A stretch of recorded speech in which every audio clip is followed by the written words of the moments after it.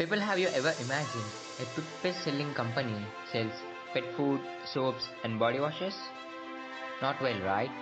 Well, I'm going to introduce to you the unknown fact that the company Colgate-Palmolive sells these products.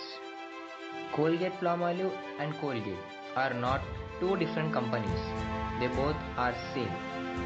The company sells its different products under different brand names such as Colgate, Palmolive, Hill's Pet Nutrition, Protex. Well, if this is clear to you, let's go further. In short, the company Colgate-Palmolive sells oral care products such as toothpaste, toothbrush and mouthwashes under the brand name Colgate, soap, body wash and acne wash under the brand name Palmolive, pet food under the other brand name Hill's Pet Nutrition. In 2021 alone, Colgate made net sales of $17 billion. But how? The answer to this question lies in the marketing strategies of Colgate. In this episode, we are going to learn about marketing strategies used by Colgate, upcoming challenges, and finally, study materials that are required for deeper understanding. The story of Colgate dates back to 1806, when the founder of the company, William Colgate, started soap and candles business. After long years, finally, in the year 1873, Colgate entered the oral care market.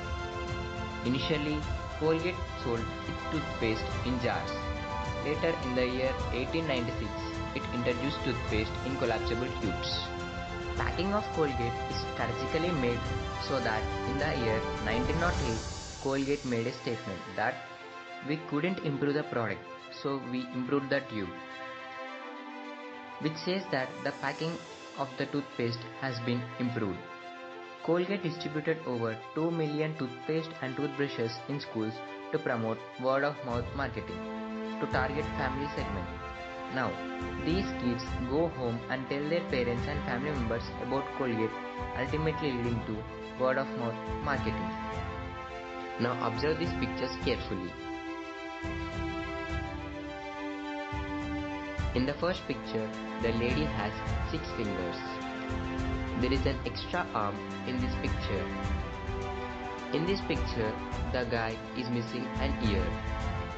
Colgate in its ad says that food remaining on your teeth will draw more attention away from you than any physical defect.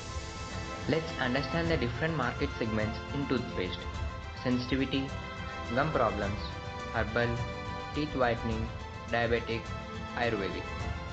Colgate sensitive for sensitivity problems, Colgate gum expert for gum problems, Colgate herbal, Colgate visible white for whiter teeth, Colgate diabetic for diabetic people, and Colgate Vedashakti for Ayurvedic.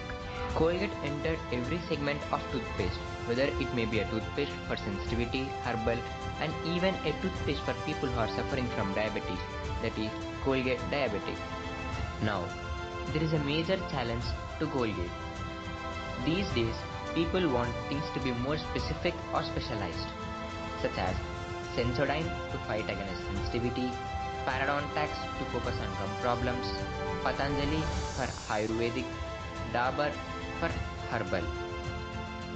To protect its brand value, most likely Colgate will choose the teeth whitening segment because there is no proper competitor and there is a huge market demand for the segment because most people wanted whiter teeth to look good. Finally, study materials that you need to refer to understand more about Colgate.